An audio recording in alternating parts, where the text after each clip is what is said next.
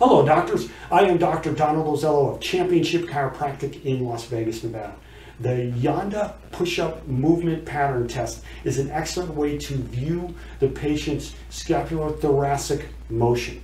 What we're going to be doing is we're going to have the patient do a couple push-ups. If they cannot do a standard push-up, then we can have them do a push-up where they are on their knees, or maybe their upper body is elevated. They can use a table or they can use a bench. And then we're also going to demonstrate some push-ups against the wall.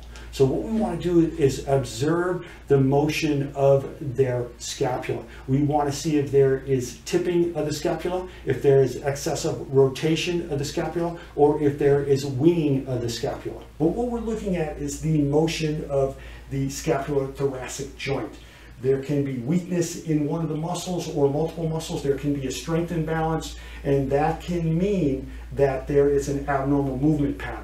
If there is a nerve entrapment, that will show on this motion. There can be a nerve entrapment of the dorsal scapular nerve, of the long thoracic nerve, or the spinal accessory nerve. So we want to look at the scapulas if there is an excessive amount of protraction, if there is winging of the scapula. The winging of the scapula can be at the inferior border or throughout the entire scapula.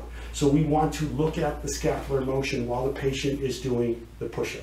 We can also have the patient do push-ups against the wall. This is an easier way for the patients to do it. Most people can do this unless if they have an issue with maybe the wrist or the elbow or the glenohumeral joint. But this is a great way to view the motion of the scapular thoracic joint.